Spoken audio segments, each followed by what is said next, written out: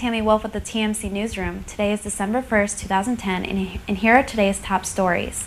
Alicia Keys, Lady Gaga, Justin Timberlake, and a number of other celebrities will go on a social media strike starting today to help raise money for families affected by the AIDS epidemic in Africa and India.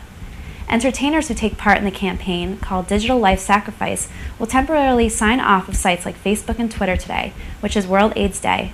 The pop stars and other celebrities will not tweet or update their status until the campaign raises at least $1 million. Proceeds will go toward Keys' Keep a Child Alive charity, which is part of the global AIDS awareness movement.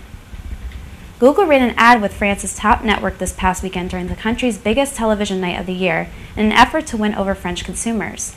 The 1-minute commercial, which ran during the debut of the highest-grossing film in French history, could represent Google's second most expensive TV spot ever, behind last year's Super Bowl advertisement.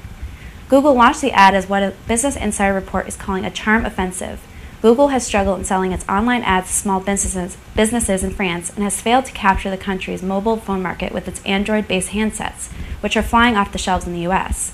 The ad campaign may also be an attempt by Google to win over the French government, which has considered signing into law an online advertising tax known as the Google tax, which would force French-based companies that purchase online advertising services to pay a 1% tax to the French government.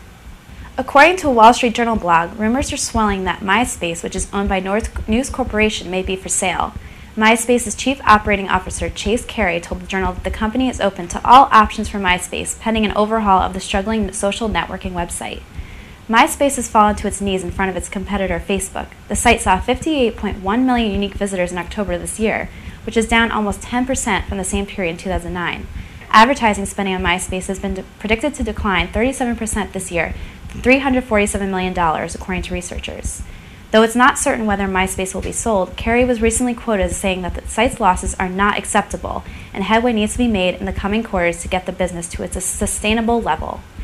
That's all for today. For all the latest news in the communications world, visit tmcnet.com. I'm Tammy Wolf with the TMC Newsroom. Thanks for watching.